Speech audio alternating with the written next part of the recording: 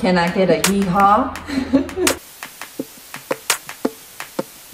Hello, my name is Pauline and I do things, and today I will be showing you how I made this bandana top. It's all hand sewing, easy peasy.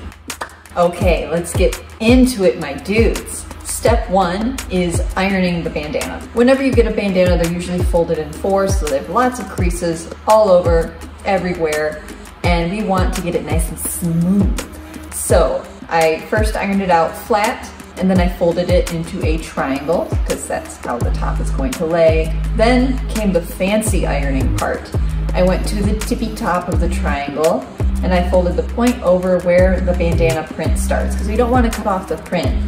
You know, we still want to keep all of the print in, but we need this fold here.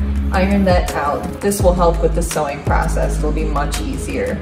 I repeated the same system on the other two corners of the triangle as well, and then I brought it up to my little table as always, and I placed the string that I am using for the straps within the folded area. I don't know other words to use.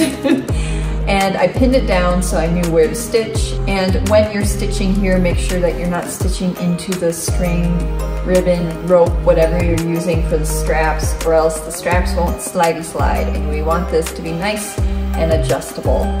Then after I did that and sewed it, I actually ended up back stitching just because it is a shirt. It is gonna have some, you know, pull on it, and I wanted it to be nice and sturdy at that seam, or all the seams technically. So I back stitched it, and then I went ahead and repeated this same process on the other two corners of the top. Then I strung my rope through nice and easy on all three corners. Made sure to fray check the end of the rope.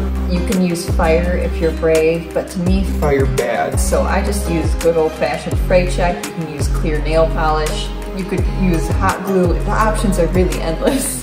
And there, voila, we have the bandana top. You just tie in a little bow in the back and you're good. I know that right now silk scarves as tops is fashionable. You could easily do this with a silk scarf and run ribbon through it instead of rope. You know, it would be much fancier. High fashion, super classy vibes. It's fully adjustable. You know, you can kind of make this to fit anybody. And for an added difficulty, I didn't do this because I didn't need it, obviously, but you can add bra cups into this, which you can get at Joann Fabrics, or you can steal them out of a swimsuit. It's up to you.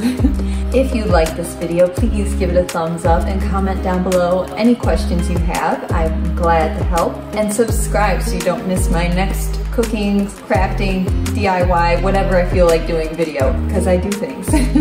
And if you make this top yourself and post it on Instagram, you can tag me at Pauline Does Things and I will shower you in emojis. And if you'd like to see my mini-minute daily vlogs on TikTok, I'm at Pauline Makes TikToks. How easy is that to remember? But yeah, I think that's all for today's video.